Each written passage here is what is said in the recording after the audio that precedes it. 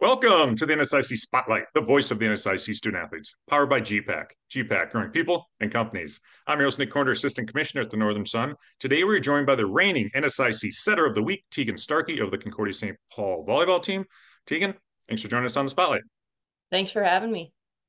As we do each week, let's start with you telling us a little bit about yourself.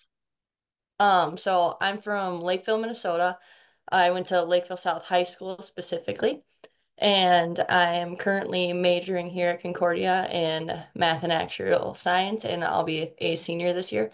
I also have a younger sister who plays volleyball at Hamlin too. All right, and what's your plan with the degree once you're done with volleyball? Potentially to go be an actuary, but we're not sure yet. Probably mixing some coaching. I'll be coaching Lakeville South boys volleyball this coming up this spring, so I'm excited for that. Oh, well, congratulations on that, and best of luck in the career once volleyball is done. As you mentioned, you are a senior. You've been playing the last 4 years for your father, Brady Starkey, at Concordia-St. Paul. I'm sure he's been coaching you your entire life, but what's it been like to play for him at CSP, and what are some of the fondest memories of playing collegiate volleyball with your father? I mean, I've loved playing for my dad for the last 4 years. Some people are like, I could never play for my dad. I'd fight with him all the time. And I think we do a really good job at separating like life and volleyball. And I'm like really grateful that I've been able to play for him this whole time. I feel like college is a time where you're going through some like the best times of your life and also some of the hardest too. Like collegiate sports aren't all like pretty all the time and stuff. So you're battling through things. So having him there to support me like the entire way through has been great for me and just like helping me overcome like any struggles that I've gone through. And then also him being able to be there for my best friends as well is something like super unique and special that I feel like it's like he can have an impact in not only my own life, but also like some of the people I care about more than anything, like my teammates. Um, Probably some of the fondest memories was when well, last year hosting regionals. I loved that environment. The fan environment was awesome. So many people came to watch, and it was really cool to see like old alumni too supporting us. My sophomore year winning regionals at Wayne was like an unreal experience. I felt like we really battled through that regional tournament. It's always a battle in the region and stuff. No one gets an easy walk through that. And then going to Seattle and getting national runner-up there at the time, losing was hard, but I mean, looking back on it, that was an incredible season, and I'm like really proud of that team and what we did. And then even that day, losing the national championship, but then being able to go hang out with my teammates and all of our families afterwards, seeing karaoke, it was just probably one of the most fun nights of my career here.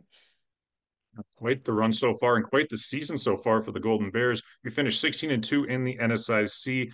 You've been named NSIC Setter of the Week 6 times this season. What do you say? What do you think are the strengths of this Golden Bear team this season? I would say we're pretty different than the last couple of years. Our service receive's always been our like really strong attribute. I really appreciate them. They make my life a lot easier. And I would say a big thing this year is our defense has really like picked up and stood out to me. I think our defenders are super fun to play next to. I think they bring out better defense in me, and I think they're just a really fun group to play with, and I think it's allowing us to get a lot of second chance opportunities. It allows me to help try and get our hitters better opportunities to score. And so that's been really fun this year, I'd say strength wise. NSIC tournament started this week, a hard-fought match in the opening round, defeating Minnesota State last night in 4 sets. After dropping the first set, what adjustments were made to help pull out those final three? I would say after that first set, just like each person focusing individually on like handling their own nerves. I think being at the conference tournament is a really exciting thing, but it can also be like a little nerve-wracking. So just kind of being able to kind of regroup after that first set and each person kind of taking ownership of what they're doing and then being able to battle through that. I thought like each person I thought we started blocking better. I thought both teams served really tough that game, and I was really impressed with our serve receive there, being able to handle some of those serves on both ends. And I would say just like trying to be aggressive the whole time and stuff. Sometimes like when you get in those situations, people can tend to play it safe, but just trying to proud of our hitters for just like being aggressive in those like big moments and pressure moments near the end. On to the NSIC semifinals at the final site, where you take on third-seeded Wayne State on Saturday at 7:30 p.m. in St. Cloud, Minnesota. Golden Bears took down the Wildcats 3-1 in early November in St. Paul. What would be key factors on Saturday for the Golden Bears to continue to advance in the tournament? Wayne's definitely a team where they don't make a lot of errors, so you really have to focus on earning your points there. So us being just very disciplined on defense, being willing to grind plays out, I think that's going to be really key for us. Us serving tough. I mean, when they're in system, they're really, really hard to defend. So yeah, us putting pressure on them from the service line. If the serves are in too, that's absolutely a bonus. Um, and then, yeah, I would just say scrapping hard on defense and then really, yeah, focusing on serving.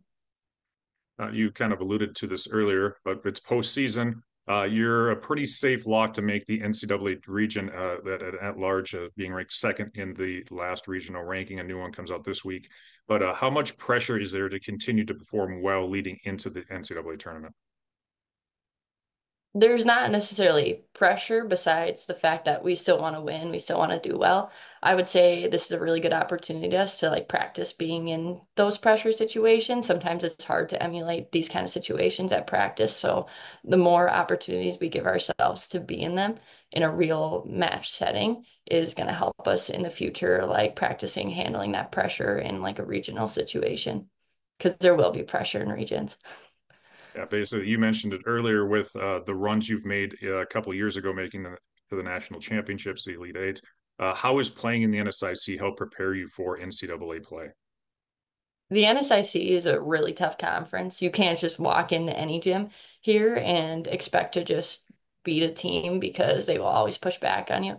I think we have an extremely tough conference. Like our middle of the pack is nowhere near any other conference's middle of the pack. Like if you don't show up to play, they will pick you off, and every team is going to come in ready to battle you.